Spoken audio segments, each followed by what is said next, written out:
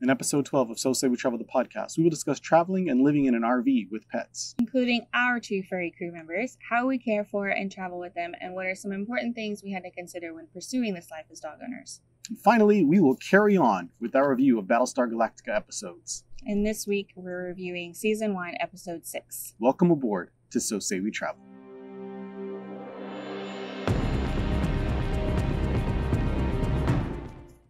Hi, I'm Sean. Hi, I'm Charlie. And we are So Say We Travel. Yes. And this is our 12th podcast episode. This series of podcasts, I like to start every single one off by talking about kind of why we got into doing them in the first place. Yes. Personally, I believe that experience is interchangeable with Knowledge. And so through our life experiences of first, we were sticks and bricks and then transitioned to living full-time in our RV. Yes. And we documented and shared our experiences with that. Hopefully shared some of our knowledge with that. Hopefully. And now that we're living full-time in the RV as pretty much newbies, we've only been in it for about 2.5 months now. Yeah.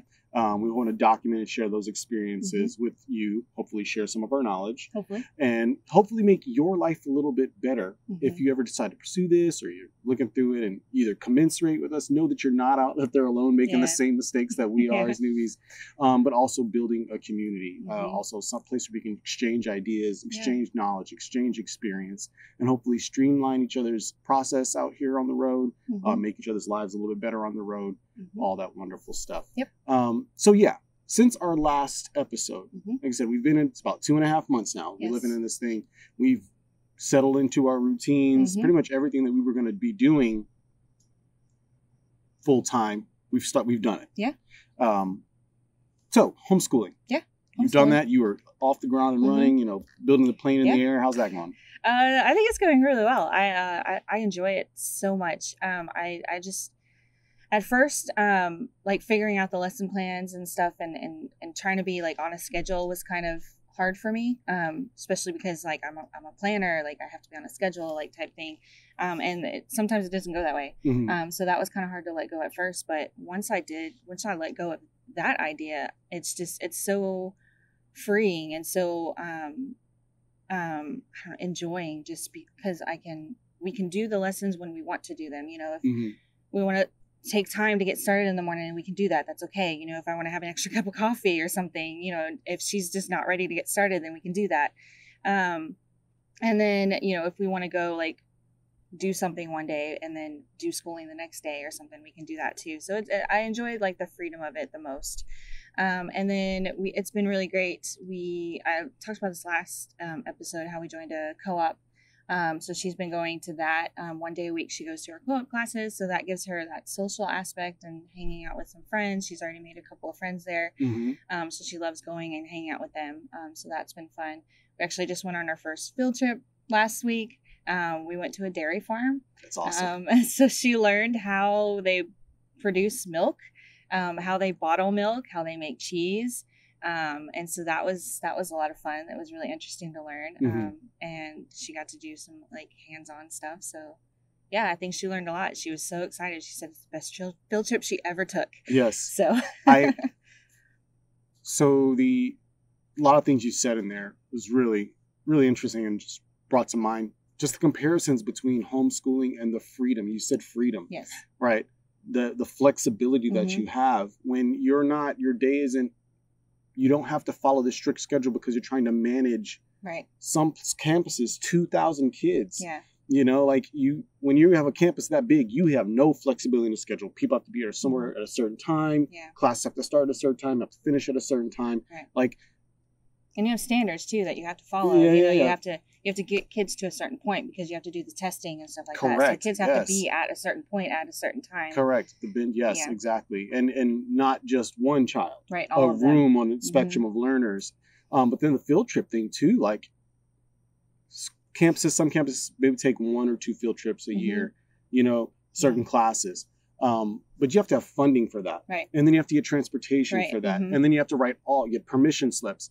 It's a whole ordeal. It is to take a class somewhere, to take someone's most prized possession, 30 or 40 of them somewhere, you know, like have to get chaperones. It is a whole thing to make that happen. So it really is, again, the money is a big thing that deters field trips from happening. But again, the whole administrative side of just making that happen to get kids out there with those real world experiences, it is an endeavor. And there's teachers out there that are doing it. Awesome. Awesome. But you can't knock the fact that if you want your kid to learn about stalactites and stalagmites, you know, just throw them in the car and go to the inner space caverns, you know, if you're homeschooling, right? You know, so like, and that's the thing, we can take field trips, you know, once a week if we want to, not once a year, you know, because being stationary, we're not able to travel and anything right now, but I still have that flexibility to go and take her to do those hands-on experiences out in the world. Yes. And so that's cool. I'm glad to hear that. I'm glad you're enjoying it, and that freedom thing, it's making a lot of sense. You know, it's really, really cool. Yeah. So another one of the things that when we were planning to move into this full time, we were worried about Texas summer. Yes. Being in an RV full time in the Texas heat. Make sure we kept it cool enough and make it comfortable enough. And I think we're on the other side of it. I think we're getting there. Yeah. It's getting cooler in the mornings. It's getting colder. The tropical storm went through on the southeast, and we got a little bit. It said it was going to rain. It didn't rain. It's sprinkled a couple of times. But we got some cloud cover, and that really helped cool it nice. Quite a bit. So I think we're on the other side of this. And then comes this time next year, we're not going to be here. You know, so like the big weather hurdle that we were worried about being in the RV before we can get into, you know, pretty much chasing the nice weather. You know, we've kind of jumped that hurdle. So last week wasn't too bad. You know, this week's nicer. And it's going to be even nicer this week, apparently. Yeah, there's a cold front coming through, apparently. So it'll bring the temperature down, especially in the mornings. It'll finally be like really nice in the mornings. And then throughout the day, I think we've been in the high 90s for a while, but I think it's going to start getting back down into the 80s, which is really comfortable for us. Yes. So we'll talk some more about the Waggle, but that thing keeps track of the temperature inside the RV. Yes. And until we got it, we didn't know what the temperature was. We just knew that it wasn't 74 degrees because our AC would not cut off because it was always on. It was like, and we have it set at 74. So we knew that it was not ever getting to 74 degrees.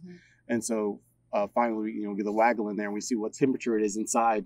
And it's like 80 degrees. Like 80. We're just like, it doesn't feel like 80. No, it probably is 80, but we've acclimated to where we don't even. I mean, as long as you're not up and moving around and like doing anything, then if you're just resting and at 80 degrees, it feels really nice. Yeah. So we're looking forward to that, definitely. And it'll give us more opportunities. Again, Charlie mentioned last episode to be able to work outside, to do more things outside. And we can do these more field trips and stuff too. You know, we can go out to these places because right now it's just been too hot to really go and enjoy doing anything. I'm excited to, when we moved into it, we went and vacuum sealed our long sleeve shirts and coats and jackets, and they're inside.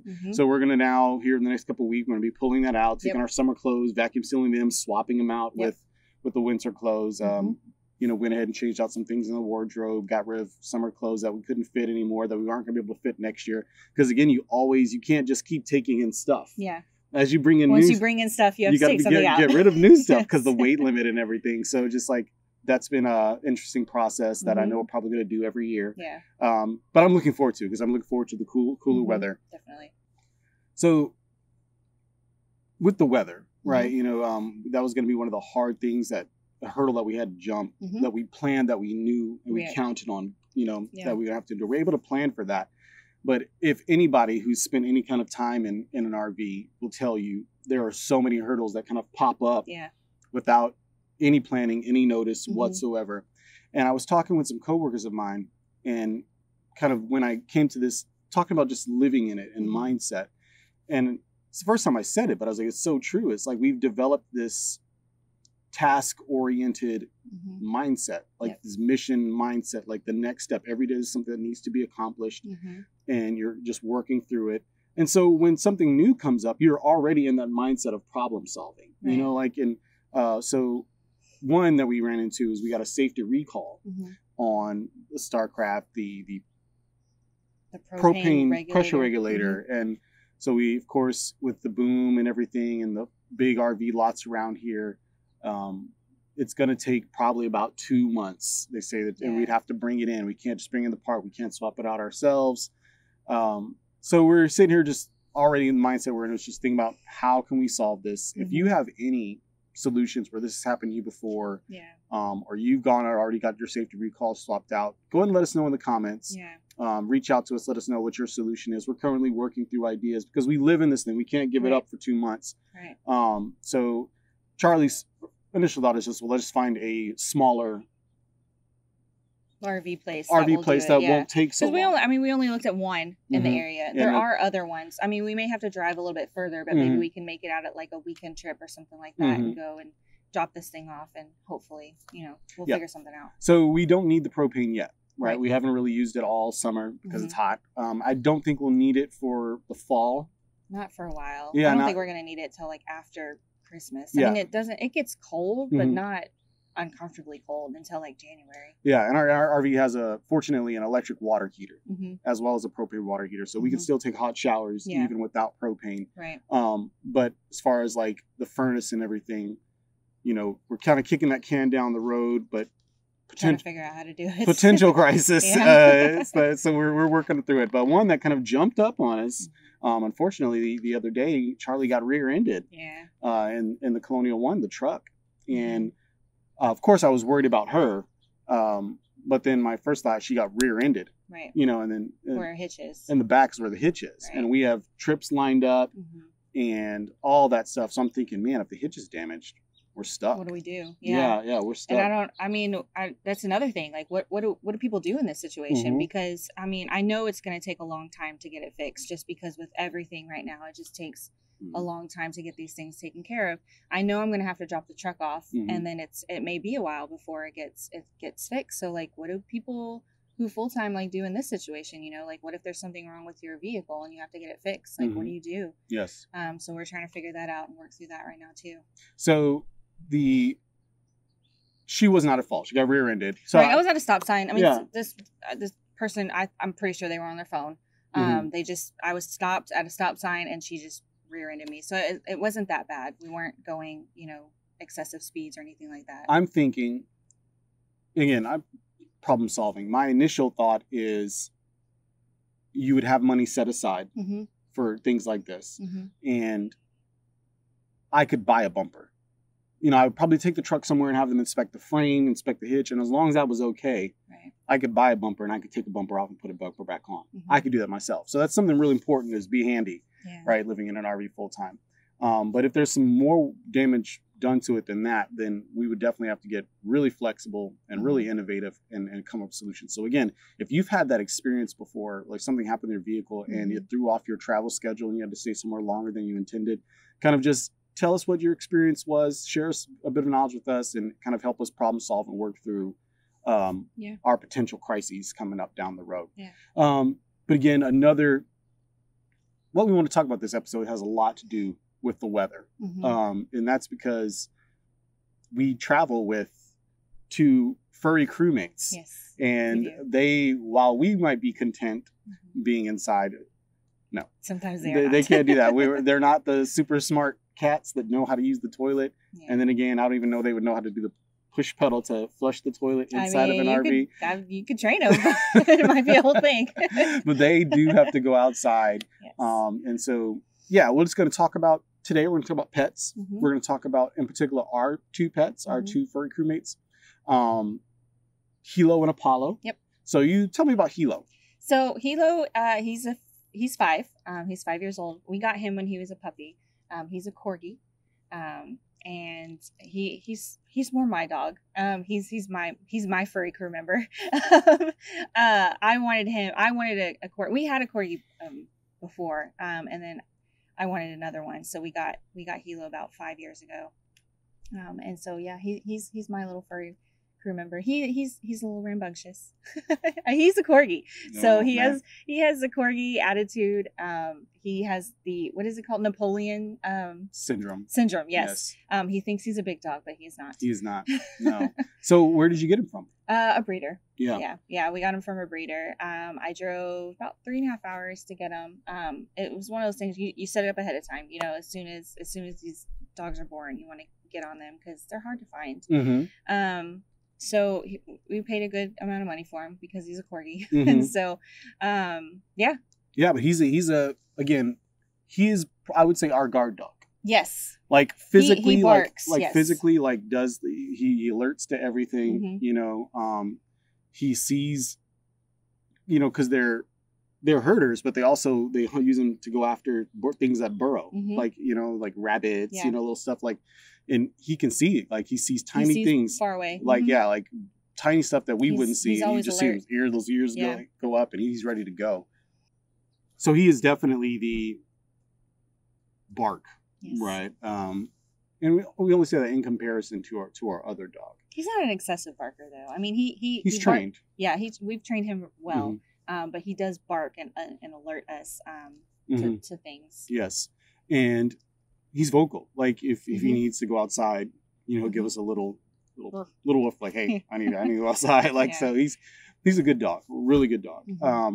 Just a brat, you know, like he's a corgi. Like, you know, he's gonna a little mischievous. He was a lot worse obviously when he was younger. But I think he's hitting that like mid-level age now. And so he's mellowing out a lot. Yeah.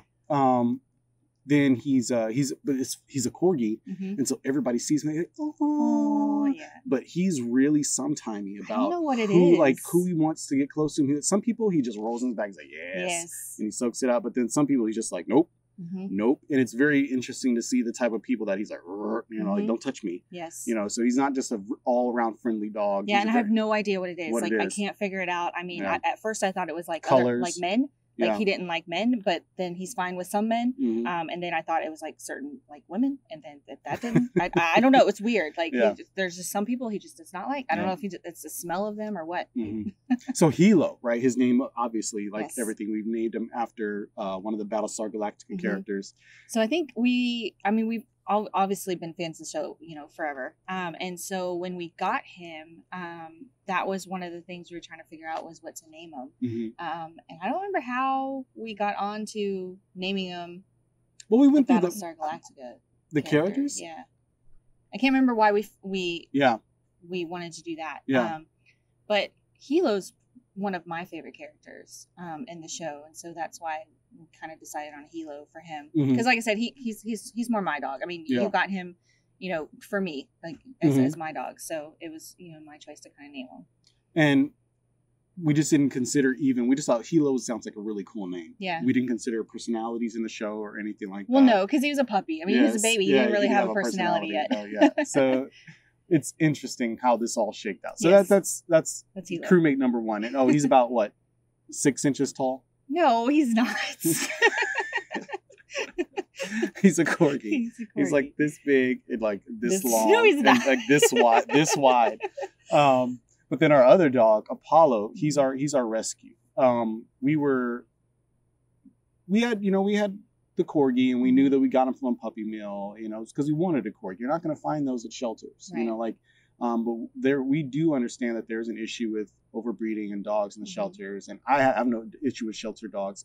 My first dog, my own personal first dog, was from a shelter, and then, you know, so I had no issue with going and finding another one. And we saw this one, Winston was his name, and we saw him on social media from a local animal shelter, and we're like, oh, you know, we got to go meet him. Yeah. You know, he's an older guy. He needed a home. He's like, well, we got to go get him. And we got there and somebody had already adopted him. So we were looking around, and then we see this. He still looked big. Yeah. He was big, but he wasn't as big as he is now. He was blacked out, and he was in this kennel by himself, and just this husky. He looked like a wolf. Yeah. His white really wasn't that. We walked another dog before him too. Yeah. Yeah. So there was one that we walked before him, and then he was actually the second dog that we took out and walked around. But he wasn't, you know, I can't really remember like what he was doing then, but I don't remember him being like over the top like at all. But he was just massive, and he looked like a wolf. His name was Ulf. ULF. And so it was like, okay, yes, he's cool. He's awesome. Let's walk him. And we took him out. You know, he was really big, chill, really chill. And then we tried to put him. We did the paperwork and everything, and then we tried to put him in the car and tried to pick him up. He whined. And we realized how not chill he was. He touched him and like under his arms to, you know, help him jump in, and he freaks out. Just like that's when like he's a husky through and through, vocal. He screamed bloody murder. Yes. He was 60 pounds. 60. Yep. Today he is. Well, he was 60 pounds. And like we had him for a few days, and I was like, "There's something wrong with him. Like he's not acting like he should, right? He was really laying around, barely moving. I think he stopped eating, and so I had to take him to the vet anyways because the follow up. I think it was maybe 4 or 5 days after we got him. I had to take him to the vet, and the vet's like, "Yeah, he has kennel cough." Yeah, and we're like, "Okay." Yeah, thank goodness. Yes. So we had to get medicine for him and everything like that. They treated it and everything, and the shelter gave us some medicine. They paid for it and stuff like that. Gave us some meds to get him better. So then we got him back to health, and then he was up and moving around a lot more. And then he gained a lot of weight. Oh yes. My God.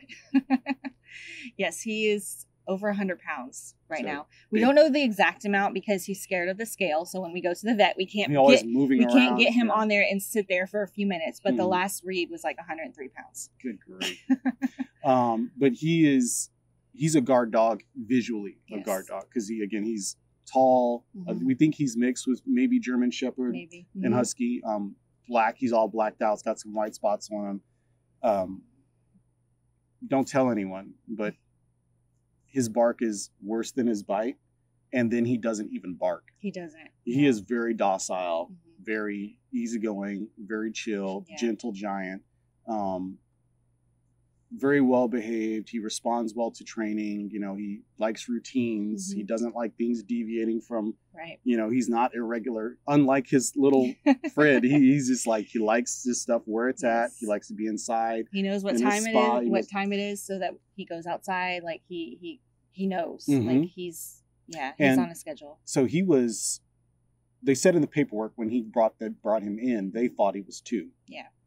There's no way to know. I mean, it's an estimate. Yeah. I'm sure he was around that age, but he seems to have grayed out a lot since we've had him. Yeah, and we've had him 5 years too. So he's at least 7, if not more. Yeah. And he's the white's coming in. So that's another thing that, again, we're talking about today. So these are our boys. And just some pros and cons of having the dogs that we've seen, living with them in the RV is, again, Helo is that extra security measure. He is the vocal alarm, like the audio alarm, and then Apollo is that extra visual security measure. He probably wouldn't hurt a fly, honestly. I mean, don't tell anyone. But all we have to do is walk him around an RV lot once or twice, and people see him and they're just like, not that we're trying to keep people away, but they, anyone thinking of coming into our campsite will think twice, especially if we got him hooked up outside. Our thing is pet friendly. It's got a little latch right there on the door. Like they can be hooked up and out on our mat and area. They'll think twice before walking over here because he's a big dog. So added security, of course, is definitely a pro of having dogs, right? In particular, but there's tons of other pets that you could have, but dogs bring that extra level of security because you become one of them, their family, their pack, and they're going to protect you. They're, and then playmates for Maddie. Apollo is a pretty big dog. He doesn't like to play too much. He does like to cuddle. So you see her cuddling. They've really bonded in the RV because kind of her space that she operates and lives in. He's in the same area, and so they're really close together. And it's really cool to see just kind of the big dog like looking after your baby girl. But then Helo, he plays, like he's a player. He's a baby, and so him and Maddie, they'll play quite a bit. So this gives her someone to play with. She doesn't have any siblings. There aren't going to be any siblings in the near future, like little siblings rather, that'll play with her. So whenever we're occupied doing something else, then an extra playmate for Maddie. And then probably the coolest pro, I think, is just there's another member of the family. Like I've had to leave one dog behind before. Hindsight, I probably shouldn't have. Probably if I could do it again, I wouldn't have. But it was military orders at the last minute, and the place that we could get my family into, it wasn't dog friendly. And so we had to leave them behind. And that's stayed with me for the longest time, and then, because then my other dog, my rescue dog, lived in a bunch of apartments. Or really didn't have a big yard. I was like, I'm just trying to keep her alive and keep her with me until I can get into a house and a big yard and give her. And she didn't make it, unfortunately. But I just did not want to leave them behind. I don't want to leave in it. You know, they're a part of the family. Right. And then so when we decided to do this life, you know, and it was just like, we had to figure it out. You probably didn't see it. It was massive. What was it? I don't know what it was. I don't want to. He's gone. He's going on with his life. I'm going on with mine. But yeah, like, so we to make this move, going from 2,500 square feet to 250 square feet. Like, we have these dogs, and we're just like, we could have been like, you know, it won't be easy having them with us. And thought of all the reasons why to rehome them, whatever. No. You know, they're part of the family. They're coming with us. We're going to figure this out. Figure it out. And we've been better off for it. You know, I'm absolutely glad that we are all going together to do this.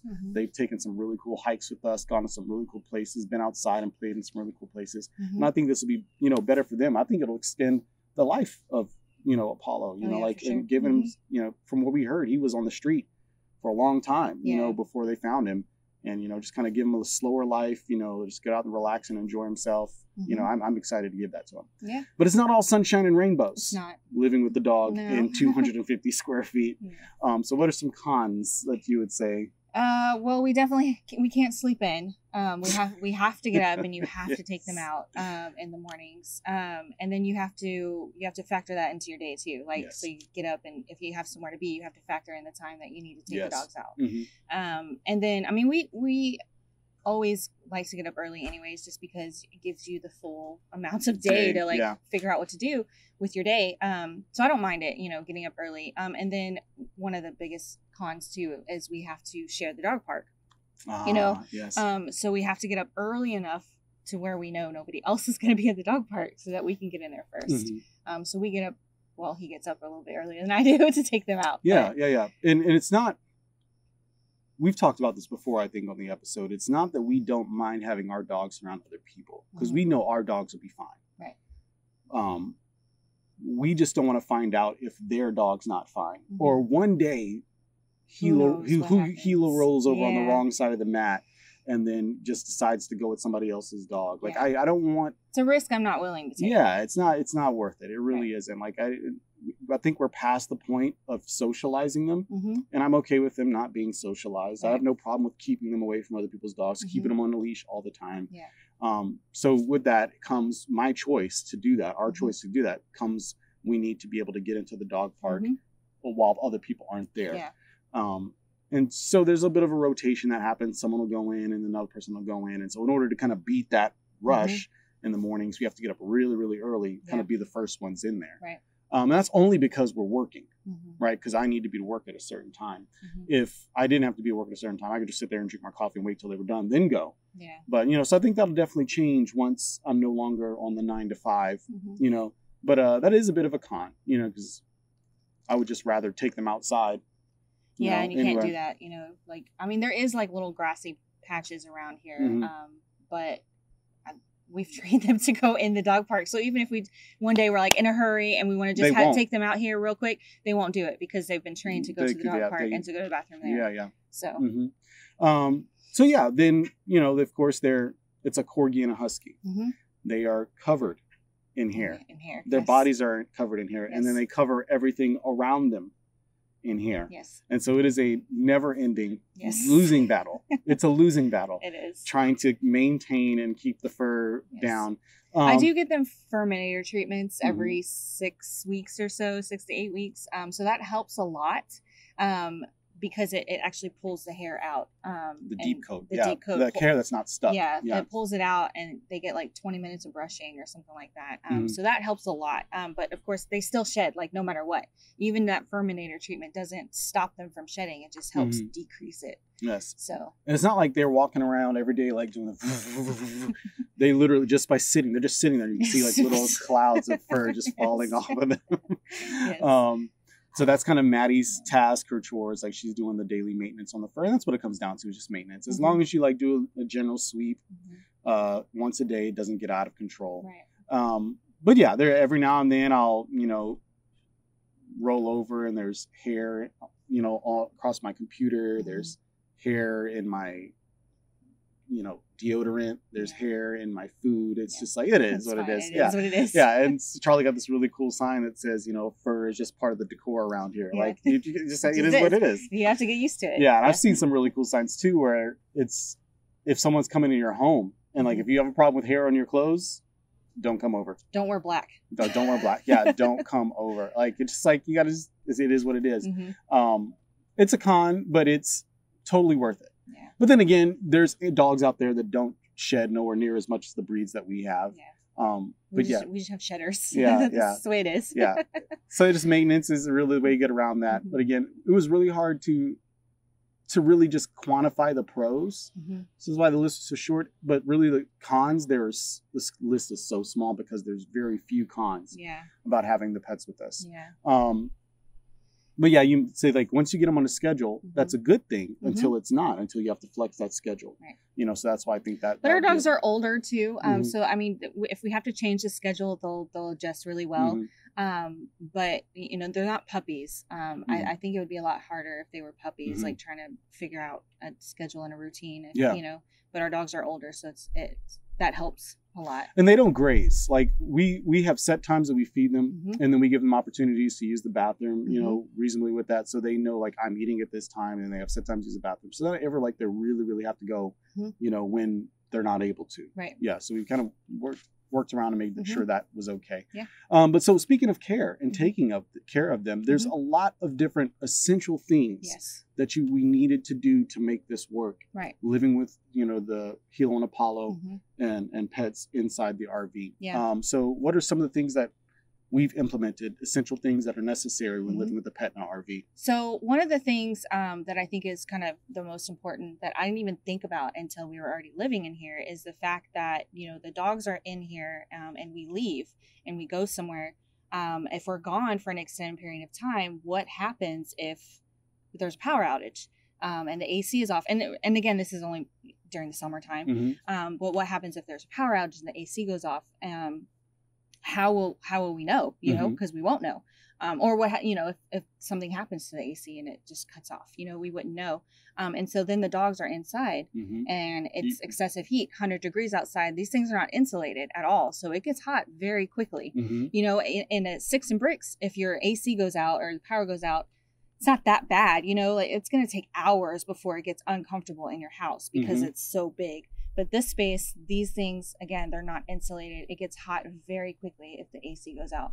So one of the things, you know, we had to think about was what do we do? You know, how do we monitor that if the power does go out? How do we monitor the temperature inside if we want to go shopping or something and be gone, you know, for the entire day? So I actually did some research and found this device, Waggle. Do you have it? Yep. So this is it's Waggle. And so this, you just hook it into the RV. There's a little, what's it called? Little plate sticks on. This, monitors the temperature of the RV. And then it also, you can hook it up here to the charging device and it will tell you if there's a power outage as well.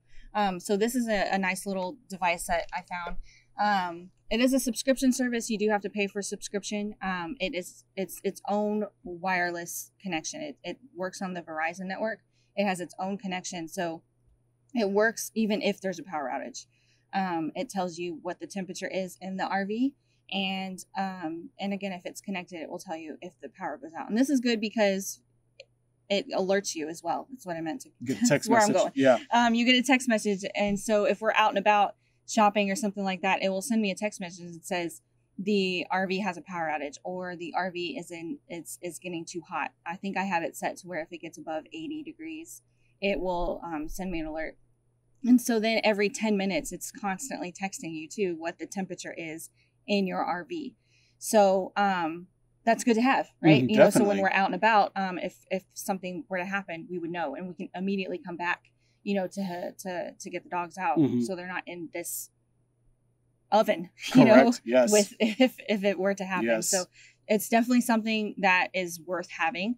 You definitely want to look into it if you're considering doing this lifestyle with pets, because you don't want to take that risk of the AC going out and them being in there for hours at a time. So it's subscription service. Is it a contract at all, or is it month to month? Or? There's different there's different plans that you can choose from. Mm-hmm. You can do it to bill it for, 3 months at a time. You can do it for a year at a time. I did the one for 2 years. Mm-hmm. So you pay for it all up front. You pay the whole subscription up front. If you pay for the 2 years, it's cheaper. Gotcha. It's like $10 a month if you do it for 2 years. Or if you do it for every 3 months, I think is the lowest one that you can do. But I think it was like $20 a month if you do it that way. Okay. So it's cheaper, to do it like that. Well, yeah. So you think about it, if you live in a place like, Texas, mm-hmm. where really the only concern, I don't know, even during the fall and the spring, we get some pretty hot days. We do. But not that bad. Now you could leave the windows open. During the summer, you cannot leave the windows open. Right. So if you didn't want to pay for a whole year, maybe you put out the $60, mm-hmm. And you pay for just the 3 months of summer. Right. So that's an option mm-hmm. for you. Make it more affordable and more more it works in the cold too, right? So if you're up in like colder weathers and stuff like that, certain temperature below. Yeah, if you're like below 0 or something, then you want to know if the power goes out again too, because your propane turns off and then it's getting cold. Very good point. In there. So very good point. Okay, well then it works both ways. Mm-hmm. Very cool. Mm-hmm. Awesome. So with another level, just really while you're away, it's just because again, in a house, there's more space. While things could go bad in a house, mm-hmm. I think with just the nature of the RV and how it's designed, mm-hmm. right? You're threading the needle. Yeah. Like things are great until they're not. Until they're not. Yes. And things cannot be great. They can go wrong when you're not there, because just the nature of this thing and all the things that make it kind of work. Mm-hmm. So being able to have a presence and see what's going on and monitoring your RV is mm-hmm. really important. Yes. So we did the Waggle, but we also got a little Blink mini camera mm-hmm. that is also Wi-Fi hookup, that whole deal. Mm-hmm. That way we can look at them, and it has out and about. Yeah, it has a microphone, mm-hmm. so we can talk to them. But yeah, so we just got set up in there, and you can see kind of the whole floor space where they are going to be at. Just kind of check up on them, different things like that, and then that goes in line with the Waggle. So it does, the way that I'm seeing it is if we're like hours away and that we get this alert that the power is out or something like that, well, I can monitor the temperature with the Waggle, but I can also check in on the dogs too to make sure they're not getting overheated or something. We can check to make sure that they're okay while we're in the process of getting back to them. Yes. Or send someone over if we can't make it in time. Right. Mm-hmm. So just again, that extra measure of looking after, your furry crewmates, mm-hmm. Make sure they're taking care of and monitoring our RV when they're, and then it's also another additive layer of security. Mm-hmm. Like right. I'm watching the dogs, but of course I can also see the RV and what's happening inside the RV when we're not there. Even mm-hmm. if they're with us, I can still use it as that. Mm-hmm. Yeah. So then there's something else. Oh yeah. So I haven't done it yet. But I'm going to get, they have these Apple, tags now. Mm-hmm. And I think you get like a bundle of them. I think it's 4. You get like for 4, it's $99. Mm-hmm. But these little tags you can put on various different things. People put them on their keys. People put them on various other things, their glasses, stuff they don't want to lose. But they make little tags that you can put them for your dogs. You put them on their collars, mm-hmm. and it has GPS tracking. It works the same with other Apple devices. You can see like Find My iPhone or whatever app. And it'll tell you where they're at. And I think that's really important, especially when we're traveling, mm-hmm. right? Because if the dog were to get out and it runs away, you cannot spend a lot of time, especially if you have to be somewhere else and you're traveling, you cannot spend a lot of time like searching mm-hmm. for your dog. And so the GPS tracking, I think, is really helpful in this case. That way you can find them pretty quickly. Yes. And get them back. Just go right there. Yeah. So I haven't gotten them yet, but I am going to get those. And it's Apple ID tag. It goes on their collar. Mm-hmm. And then again, it works with the Find My iPhone app, and you can track them. And that's really, again, why we haven't got it yet. It's not a burning concern. Mm-hmm. We found that, again, Apollo likes to be inside. Yes. He likes to be in that space. He has, like, we've been at the dog park before, and he actually got out of the gate on accident. And he ran right back to the RV. He just comes right back. He's like nope.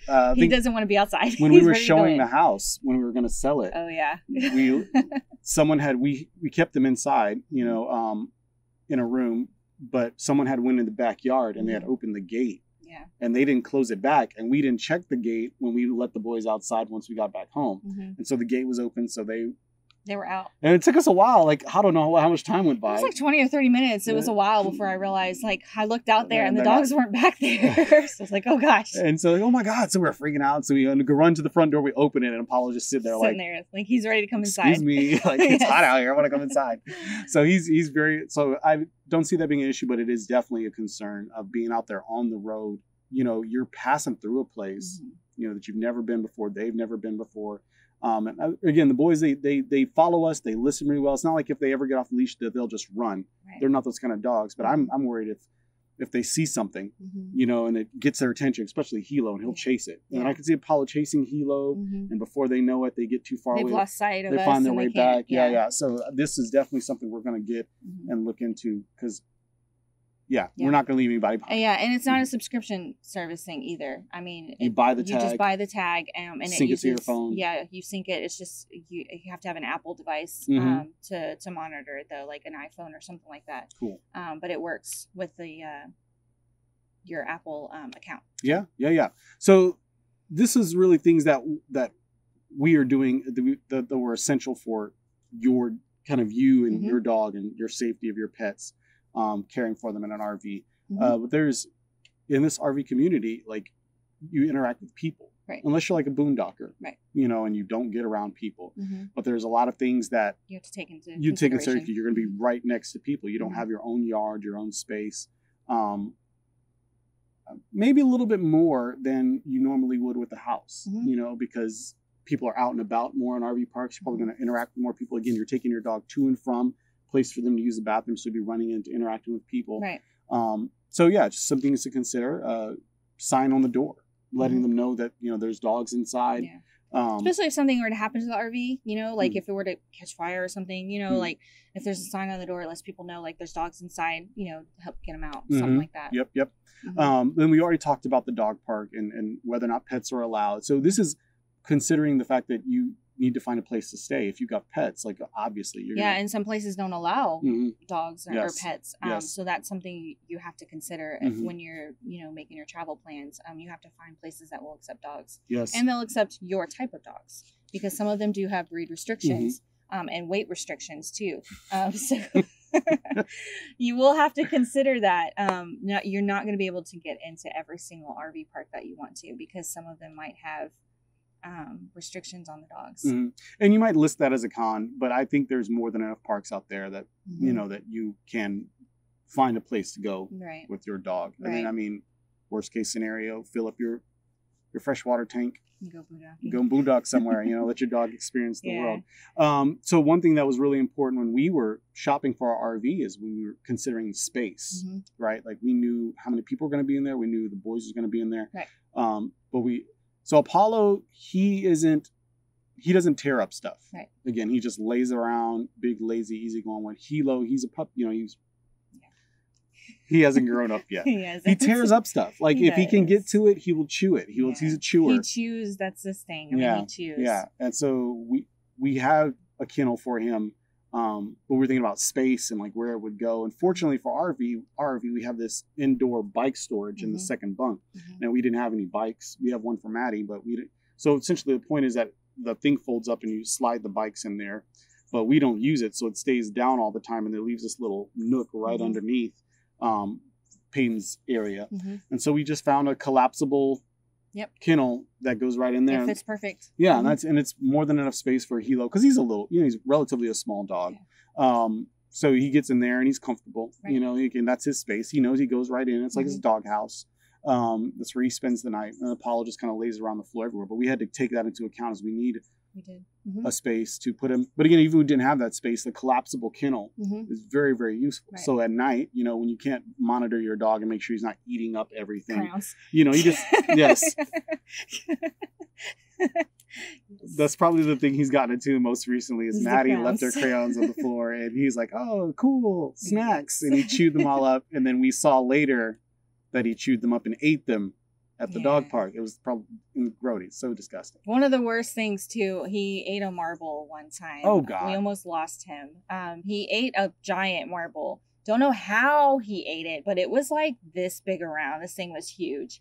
And we almost lost him because he went into like he had seizures and stuff like that. Yeah, because he was filling up. Like everything was blocked. Got into his intestine and it blocked his system. And it took a while for the vets to figure out what was wrong with it because we didn't know either. And so we almost lost him because of that. So again, that's why we have to kennel him because he just eats. He doesn't matter what it is. He'll chew it and swallow it. And And I worry about him all the time because of that. So the collapsible kennel is very, very useful. Make sure you have like a little space inside your RV.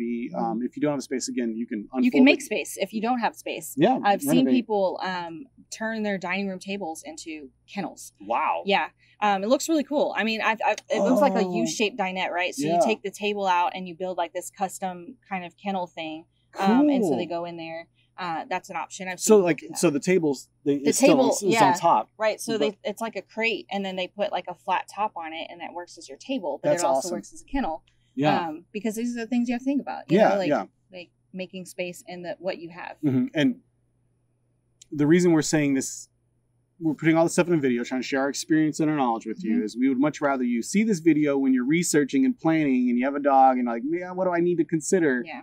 Do these things before. Consider these things before. Yes. Yeah, that's all I'm going to say about that. But then traveling in the vehicle on travel days. And a lot of this probably sounds like no-brainer stuff. Yeah. But again, it's the reason we're putting it in there is I joined, these Facebook groups, like full-time RV living, stuff like that. And people ask the questions, like, what do you do with your pets, when you're traveling? I'm a family of like 7, and we have 4 dogs and 2 cats and a bearded dragon and fish. Like, how do you guys do it? I'm like, well, you don't, not with that much, but or there is no answer for that. That is unprecedented. You will be the first. Yeah. So you have to consider, if you're going to travel with your pets, you have to consider what you're going to do with them on travel days. And you want to make sure that you have a big enough space for them to travel with you. We talked about that when we were upgrading in our upgrade the truck video, why we chose to go from the Silverado to getting the Ram. We couldn't take our dogs anywhere with us because it was the extended cab on the Silverado. Yeah.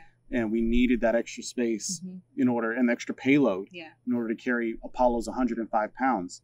So that what truck you have, what truck you choose to tow with, like how many people need to go into it, how much weight you have to carry, all that stuff is important. Can you fit the dogs or cats or whatever you're traveling with in that vehicle with you? Because you don't leave them in the trailer.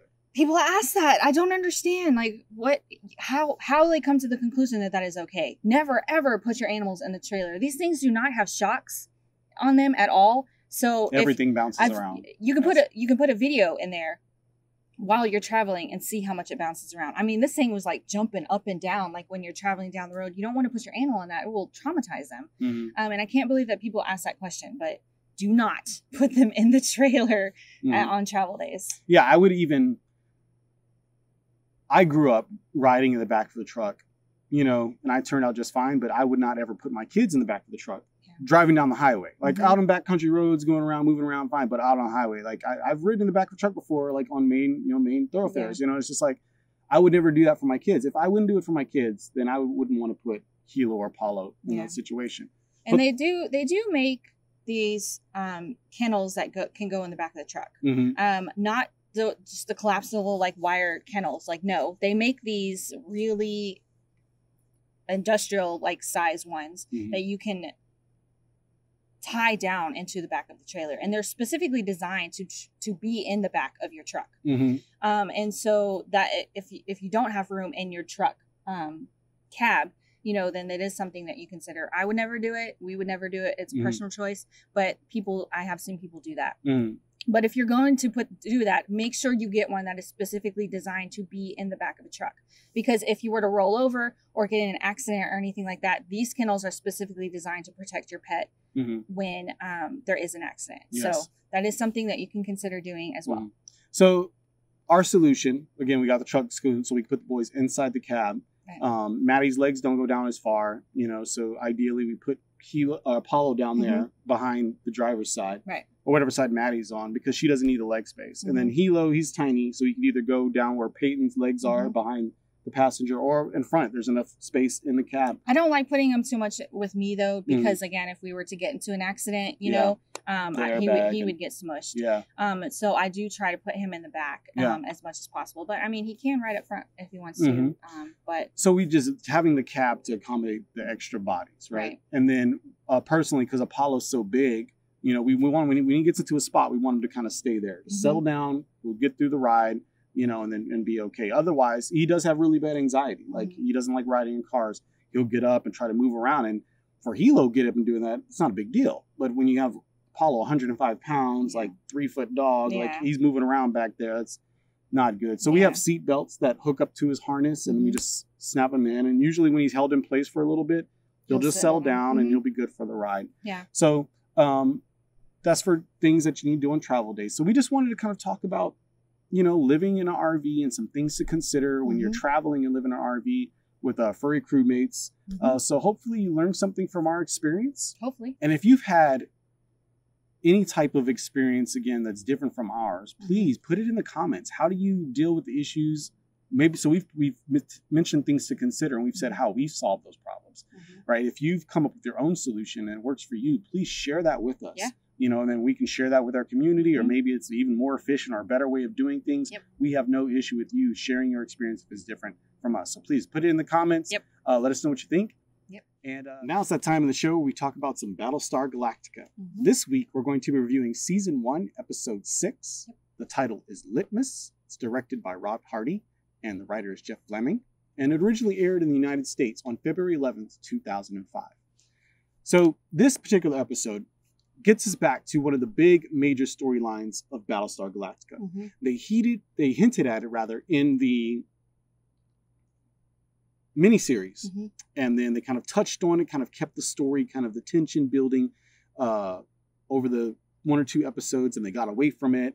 But it has come to a head in this episode. So we know from the beginning that the Cylons look like us. You had the one that Adama encountered on Ragnar. You have a Boomer with Chief Tyrrell, and you have a Sharon with Helo on Caprica. We have a Durrell, who is the press secretary. We saw him left behind on Ragnar, but we've seen other versions of him around, so they look like us. Now, up until that point, Adama kept that stuff all to himself. Right. And well, not just himself. I mean, there's a few people that knew. Select people. The president knew. The powers that be knew. And that's it. So season 1, episode 6 opens with kind of you're going through the halls of Galactica, and you see the back of Durrell's head. Now we know we left him on Ragnar. Right. But if you've seen the show, if you're paying attention, you really recognize this guy. He's pretty defined, nice, clean hair, profile. He's walking around again on the Galactica. You're like, what's going on here? It's a Cylon. You know, the antenna goes up. Meanwhile, there's cutting into different scenes where you see Boomer meeting up with Chief in this little bulkhead side room. And Callie knows about it. The deckhand knows about it. She's like, I got you, Chief. I'm covering for you. Because they know their relationship is not supposed to be happening. She's an officer. He's enlisted. They're not supposed to be doing this. Ty told them, don't stop. You got to stop. That's a military order. They were supposed to stop. And it's punishable by their uniform code of military justice, their version of the UCMJ. So while you're going through scenes between Chief and Boomer getting together, doing illicit things, nothing too racy, you're seeing Durrell kind of walk through these different places in the ship until finally he gets to this one corner, and Adama and Ty kind of see him, and they recognize him, like, what is going on here? And so they start following him, and then finally they trap him, and then they corner him, and they confront him, and he turns around, and he's got a bomb vest on, a suicide bomber vest on, and he sets it off. And boom, right? And so then it goes to the show's opener. So it turns out that he killed 3 people, injured 13. And so it shows them in the med bay or whatever. And so they finally, or I think Adama and the president were talking about what to do. So they decide to reveal the truth about the fact that the Cylons look like them.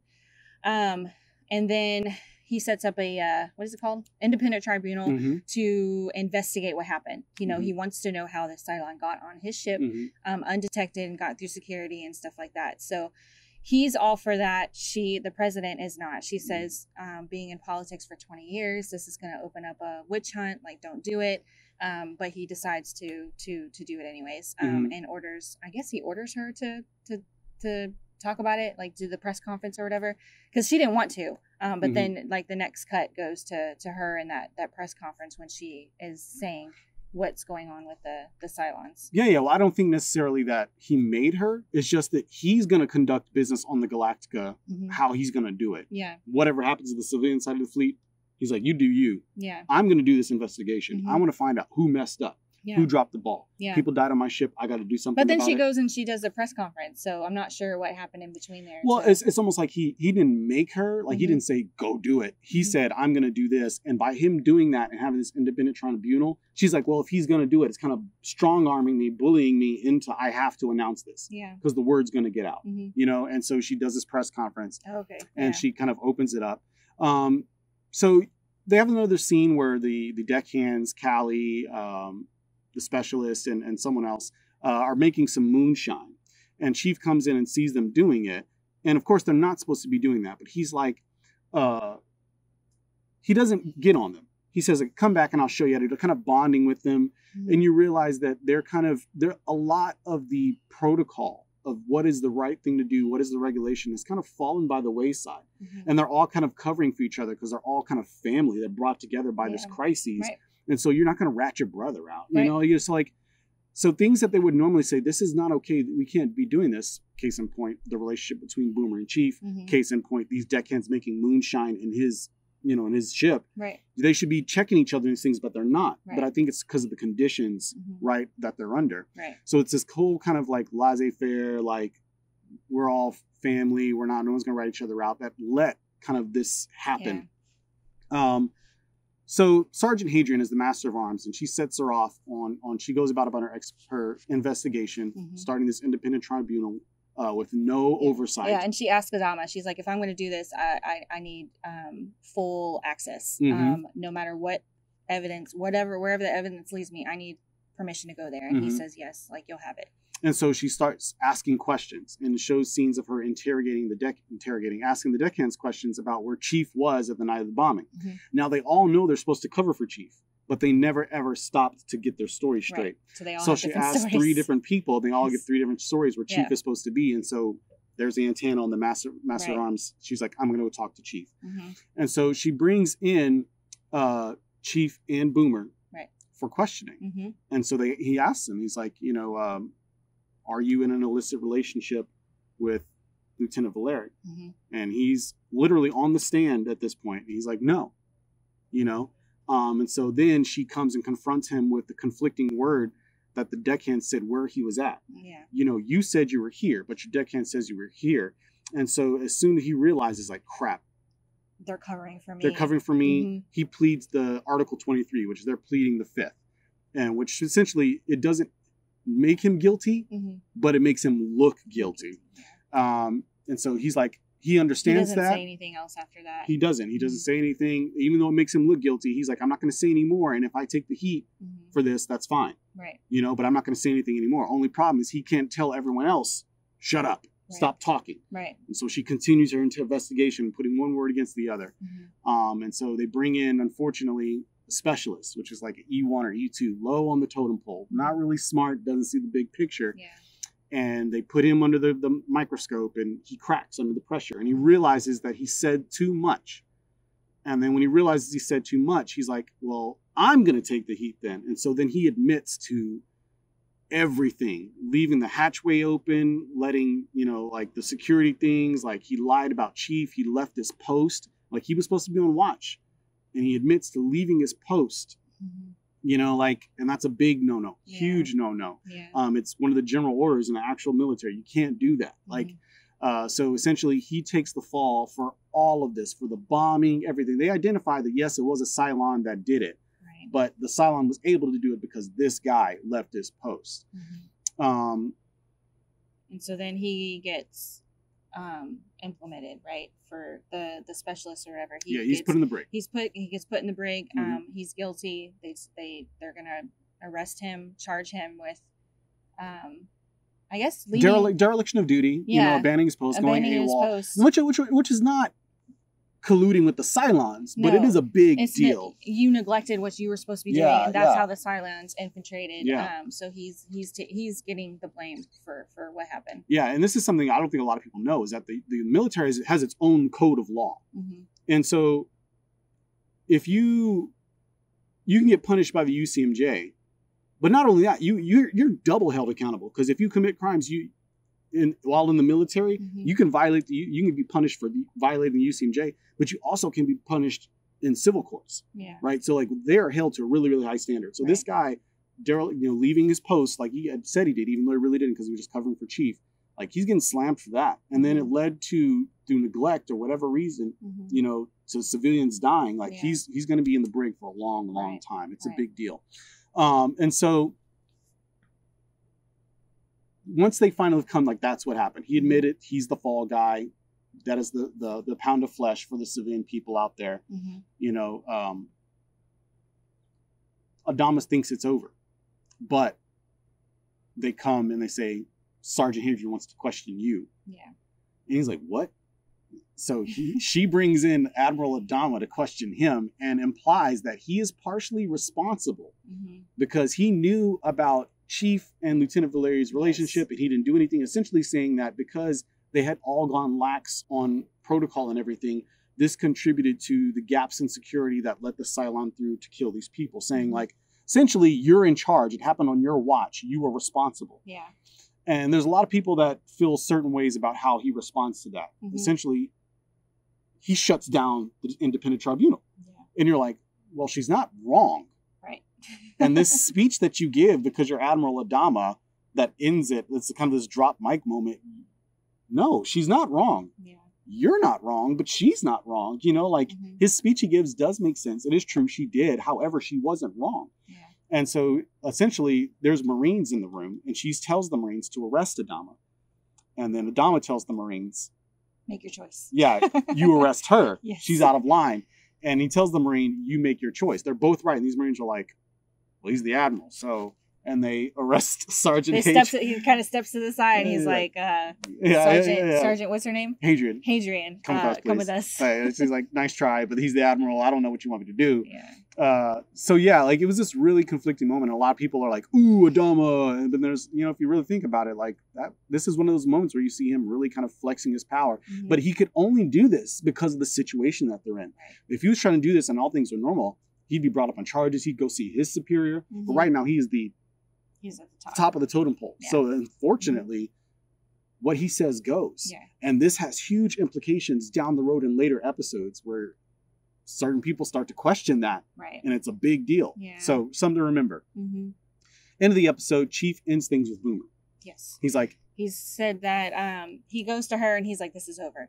We're not doing this anymore. And she's like, I deserve a better explanation than that. And he's like, he's upset because his deck hand is taking the fall for him, and he's like, that's not worth it. This kid is going down for something that we're responsible for, and I'm not having that. So mm-hmm. he ends it with her. He says it's not worth it to do that, so that he ends that relationship with her. Yes, and it was really interesting to note, and they mentioned this on the Battlestar Galactica. If you look at her reaction when he says it's over, and he's like, our relationship is not worth this kid spending his life in the brig. Right. At that, she's like, all right, mm-hmm. that's it.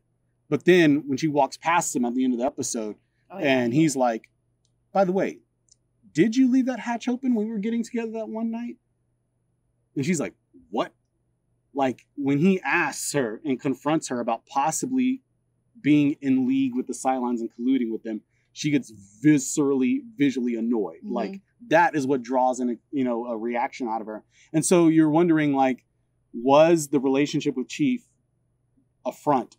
Mm-hmm. And how much of a sleeper agent is Boomer? Yeah. How much of what's really, like, is she doing versus her program doing? Like, so it was a really, really cool kind of scene where you're like, okay, does she know what she's doing? Like back in Water, like when she's acting all, but then at the end you see her kind of do this little smile when she's walking down the hall. Yeah. Like, what does she know? What doesn't she know? Is she sleeper agent? Is she not? Mm-hmm. We talked a lot about Boomer, but there was also a lot of things that happened with Sharon. Mm-hmm. Now, Sharon is the copy of Boomer with Helo on Caprica. And they've been there for 17 days. Last episode, we talked about how they got separated when the Centurions attacked their little secure facility or secure safe house. He wakes up and she's not there. So now he's looking for her, and the Cylons are watching him. And then you see this is kind of some big experiment. They're observing him for some reason. They're gathering information on how he behaves with her and their relationship and stuff. And so there's like, well, if he goes south, you know, he's going to leave you. Right. He doesn't love you. You know, if he goes north, then he loves you. If he goes south, we're going to kill him. If he goes north, well, that changes things. Yeah. He goes north. You know, out of duty, out of love, whatever reason, he goes to save Sharon. He finds her, he saves her, and then so they're back together on the run. And you find this out later, you know, that the Cylons are actually experimenting with love. Yes, you know, they don't understand it quite fully because they're robots. Yeah. So they're experimenting with love. So that's why they took Sharon in the first place. Because they wanted to see what he would do, how he would respond. Would he go after her or would he flee? To save himself? So it's kind of creepy because you've seen kind of the Six following them and them watching these two. Like, why are they watching him? And then you realize like it's all about love. They're trying to see how she's been doing things to him and how he's responding to it, and you know, Cylons and humans, whether or not she can be loved by a human, which is a really, really interesting story. So that again, the lot of slow burns that were happening was Chief and Boomer. That came to a head. It's over. It's blew done. Up in their faces. The slow burn that's still going on now is with Sharon and Helo on Caprica and what's going on with that. There was a Gaia setting that brought in Head Six. He goes to visit Starbuck after the bombing and everything in medbay. She's still there from hurting her leg. And she mentions to him that they found Durrell, the bomber, on C deck, which is where his lab and his Cylon detector is. And he hadn't put two and two together, but she's like, do you think that maybe he was coming for you? After you. And he's like, wait, what? And then it clicks. He's like, holy crap, they very well could have been coming for me. And he's like, you know what? I'm not going to sit here and die for this machine. I'm just going to blow it up myself. And Head Six like says, you know, don't make me angry, guys. You know, you wouldn't like me when I'm angry, which was a direct call back to the original Hulk scene. But it's really weird. You're like, what is going on with Head Six and Guy? So that again, that slow burn is still going. She wants him to make the Cylon detector, but it's obvious the Cylons want to get rid of the Cylon detector. So like, well, what is Head Six? You know, is she working against the Cylons? Is she working with them? Is she so that again, it's a slow burn keeps it all going. Overall, I think this is a good episode. This is the storyline. It was good. I don't want to spoil anything, but this is really kind of one of the big major storylines that they keep going all throughout the series of Cylons look like us. And I've always believed this show is about the human condition and how we respond to certain things. It's not about the end of the world. It's not about the Cylons. It's about how we treat each other in these moments. And the president said that there will be a witch hunt. You'll start saying your neighbor's a Cylon simply because they brush their teeth funny. And I think that is an essential part of the human condition. And this storyline always, that drumbeat is always going like, how do we treat each other when you're always suspecting one another? And of course, this show came out recently after 9/11 with a whole see something, say something, you know, campaign and everybody looking at each other and being untrusting, you know, things like that. So it's really, really cool. It's so relevant. I mean, it's still kind of relevant. You know, people are looking at each other, kind of distance themselves, you know, suspicious. So that's something that Battlestar does really, really well. And this is kind of the first time that it came to a head and was a big major episode. I like the fact they finally delivered on it because they'd been hinting at it, making a big deal. But then finally did this big splash where it comes to a head and Chief and Boomer's relationship is over because of it. Everyone knows about it now. A lot of drama happened on the Galactica simply because of this slow burn and not being honest up front, kind of playing things close to the secrets, you know, the secrets all came to finally to a head. So it was a good episode. I really enjoyed it. I don't think there was a lot of meat to it though. I felt like the nod to Helo again and that whole deal was really short, not enough. Also the Gaia scene and Head Six, that just again made more questions, didn't really give any more information.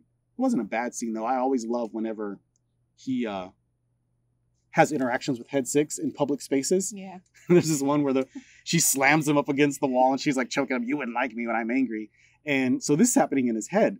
But to a Marine guard who's just standing there watching him, like, guys up against the wall, like, you know, I always love those scenes. So it wasn't too bad. But I like that it brought that storyline back to a head after the logistical episodes of water and you can't go home again, down pilots, personnel issues. So yeah, wasn't a bad episode. I totally enjoyed it. Yeah. Same. Yeah. I mean, I enjoyed it. I think it was one of those episodes where it sets the tone for future episodes. A lot of the things that happen in this one are going to come up later on, down the road. And so those are always good episodes. It's pretty intense, as well, as most of them are, but, I feel like this one is pretty intense because, like you said earlier, where Adama kind of makes his stand, and shows his hand, you know, he gives her full access, but then he yanks it back. Yes. So I think that was kind of messed up, but again, it just shows where he's at, you know, and he does that a lot throughout the entire series. He does that where he kind of pulls his chain back. Pulls rank. Yep. Yeah, pulls rank. I don't like Callie. I don't think that she's a very good actress either. Yeah. She has some really intense moments in the episode, and then later on down the road, she again gets pretty intense too. I don't like her interaction with people. Yeah. But overall, yes, I think it was a great episode. I think it gave a lot of information. I think the whole situation with Helo and Sharon, I think future episodes, it's going to be a lot more. It's going to be based on them. They're going to show a lot more. So I'm excited for that because I like that interaction with them. So those are one of my favorites when we get to that. So I like the fact that they're opening up to that, and then it's going to go to them. Yeah. And there'll be a couple episodes where it's focused more on them. Yeah, totally. Like, so you had the two relationships of the different Sharons, right? You had the Chief and Boomer. You had Sharon and Helo, and you can root for one or the other. You know, because Helo always liked Boomer, right? But he respected the relationship that those two had. But due to silent technology, he got his own copy. You know, like, so you're like rooting. Like, are you team Tyrell or are you team Agathon? Yes. Team Helo? And they're like, I like Helo better as a character. I really do. I like the relationship that's obviously because my dog is named after him. Yeah. So it is really cool to see that kind of relationship fell by the wayside, and you see this one kind of growing and budding, become something real. Yeah, because I mean, if you think about it, the Chief and Boomer one was made in times of peace, right? You know, when things are great and fun. Yeah, like this relationship is being forged between Helo and Sharon is under duress. Granted, his feelings are genuine. Hers are manipulated. We don't know if they're genuine or not. Right. But his feelings are definitely genuine. So it was a really enjoyable episode, but it felt short because the story was pretty straightforward. You had there wasn't much diverging to different storylines. It felt short, but nice and compact, but it brought back this really big major storyline that will go on all throughout the series. So hopefully you enjoyed our review of Season 1, Episode 6, Litmus in Battlestar Galactica. Hopefully. And we'll see you down the road. See you down the road.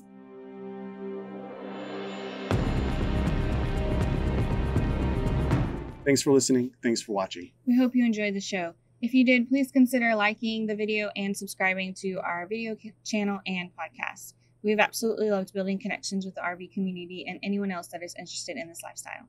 So if you'd like to connect with us, please follow us on Instagram and YouTube at So Say We Travel, or visit us at SoSayWeTravel.com. See you down the road.